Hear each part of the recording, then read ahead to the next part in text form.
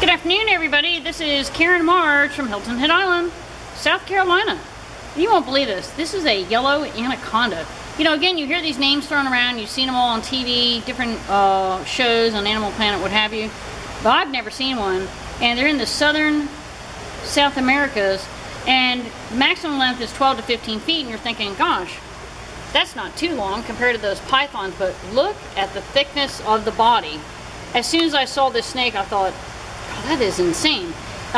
Through the glass, you may not be able to, really appreciate how wide this snake is. And they've got a really cool exhibit. So here we go. We've got the fancy foliage in the background, great artwork. And then we have a second snake. And so we'll start at the beginning, or actually this is the tail end. No joke.